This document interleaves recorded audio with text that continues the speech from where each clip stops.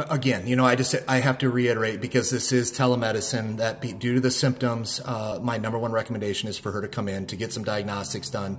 But however, you know, I understand you having a practical approach to this, being in the healthcare field and understanding the significance of this. And so I am happy to do one of two things. Sure. Yep. Nope. I get it. So we do have a mailing feature where I can get these medications together, anti-nausea medications, something to help with the diarrhea. We have a really good oral liquid called Diagel that's got some phenomenal anti-inflammatory, anti-nausea that actually helps to stop the diarrhea. We've got some appetite stimulants we can give, and I've got some phenomenal canned food that's specifically for these cases.